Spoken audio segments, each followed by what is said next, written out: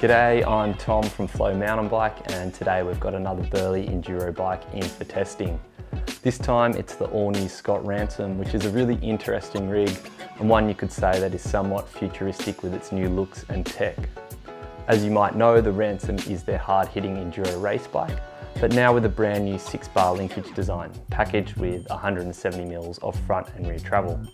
It's also mixed wheel compatible this year, which we're really stoked to see amongst a bunch of new features. So hang around for the rest of the video to find out a little bit more. You can also head to our website to read the detail reviewed as we get stuck into the finer details of this crazy race machine.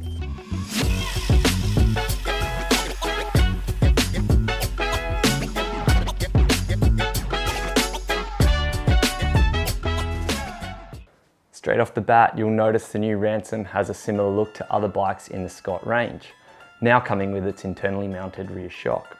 It's a really sleek design, but it's also practical as it keeps dirt and grime away from the suspension. Whilst it may look similar to other Scott bikes, it's very different once you take a closer look. As we mentioned, the Ransom is now designed around their new 6-link system, and the engineers at Scott explained to us that they went for this as it allowed them to tune the kinematics quite specifically. It gives them more independent control over things like anti-squat, anti-rise, and the overall progression of the suspension. Scott sent us their 910 model, which comes in at $11,299.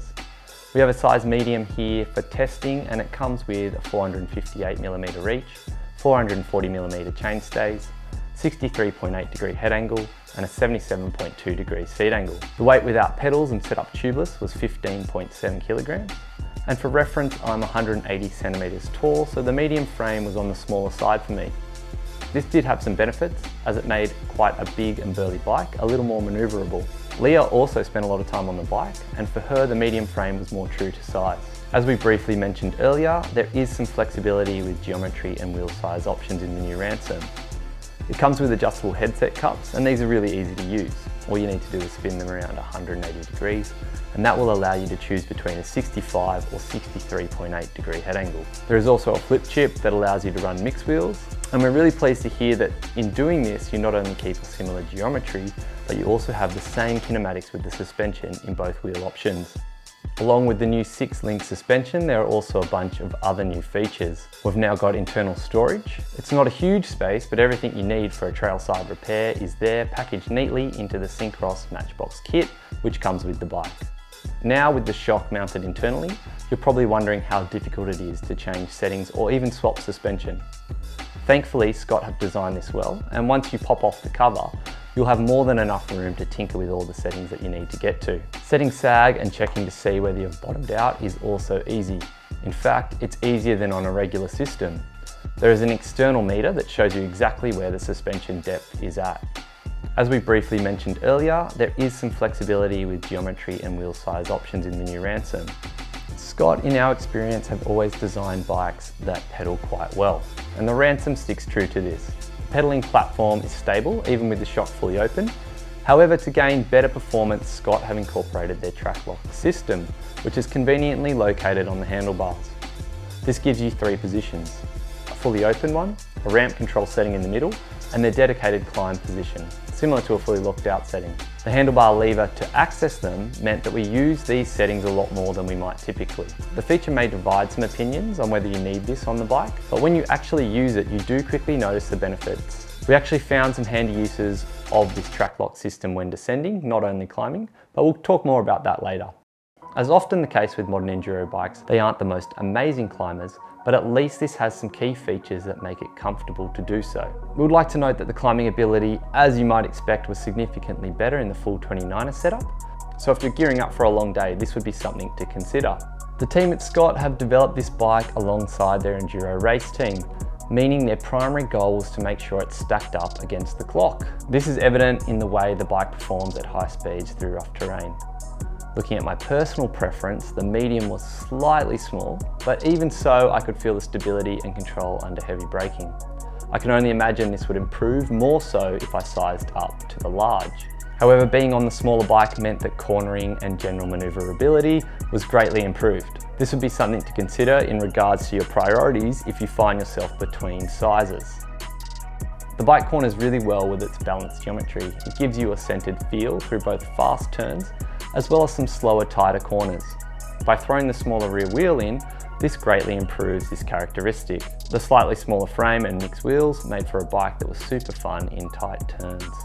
Whilst testing this bike, we kept in mind that a lot of racers will be interested in this rig, so we tried to test the bike with a race mentality at times. This bike definitely has a low and planted feel. It likes to hug the ground, meaning that it tracks really well. Long travel bikes by nature can feel sluggish on flatter terrain. However, we found a way to combat this slightly. The track lock ramp setting, which is the middle setting on the track lock system, can be used when going downhill, not just when climbing. For example, in a race run, if you were presented with flatter, flowier sections of trail, the shot could be sent to the ramp up mode, which is the middle setting. When we did this, we noticed it provided a firmer platform to push against when pumping and trying to find backsides of rollers to generate speed. Having the lever on the handlebar meant that it was really easy to swap between settings. From a purely racer mindset, this is the kind of thing that can win you back a few seconds over a stage. So again, from us, we're giving the track lock lever another tick. The Ransom 910 comes with a really appropriate and thought out spec, as you would expect for a bike in this price range. The suspension is covered by Fox with a 38 up front and a Float X Nude specifically designed for the Ransom. The Fox 38 with the Grip 2 damper is a fork we know well, and we've had good experiences with it in the past. It can take a little bit of time to set up perfectly for your preferences, but as a fork that has been around for a while now, there are plenty of great setup resources out there. As for the rear suspension, we found the Float X Nude shock to be a really interesting bit of kit. Paired with the unique suspension design, we noticed the rear end of the bike to perform extremely well. The Nude X has bearings in the lower shock eye, and we could feel the improved small bump sensitivity because of this, as the shock is tucked away from grime and dirt, and not worry too much about wear and tear from the elements. If you do have a shock that you're particularly fond of, Scott has made sure that a wide range of those will fit inside the internal cavity. The bike comes with SRAM's GX Access transmission drivetrain, a group set that has performed well and is very fitting for the futuristic look of the new bike. Also from SRAM, you get their code brakes. With these, you get plenty of stopping power as well as a lot of adjustment to get the feel just right. We're stoked to see a double down tyre on the rear in the form of a Maxxis Dissector. The model they've gone for up front is the Maxxis Assegai, a really popular choice for bikes of this nature. The new frame design means that the bike can take longer dropper posts as well.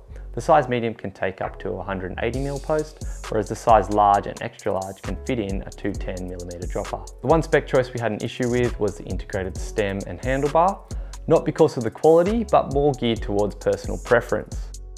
Contact points on bikes are very specific to each rider's preference, so this all-in-one unit won't suit everyone. For me, riding a slightly smaller frame, I would have liked to raise the front end a little bit with a higher rise bar and maybe a slightly longer stem. This is doable, but you'll need to buy the Acros top spacer that allows you to do so. If you do luck out and the stock bar and stem suit you, you'll have a really nice bit of integrated kit up front, straight out of the box. Wrapping things up now, so $11,299. It's not a small amount of money, but what you get for that is a bike that has been extremely well designed and equally executed in the high quality manufacturing. We also believe the performance of this bike is right up there as one of the leading enduro race bikes. Personally, I love the mixed wheel compatibility, and the fact that it keeps the same kinematics is a huge tick from us. For everyday riding, I would go for the mullet setup and switch to the full 29er when racing or going on longer rides. We're really excited to see more of these bikes out on the trails, and also we'll have a close eye on how it performs on the racetrack in the not too distant future. For more information about this bike, please check out our full written review over at flowmountainbike.com. We hope this has been helpful, and let us know what you think about this new space age race machine from Scott.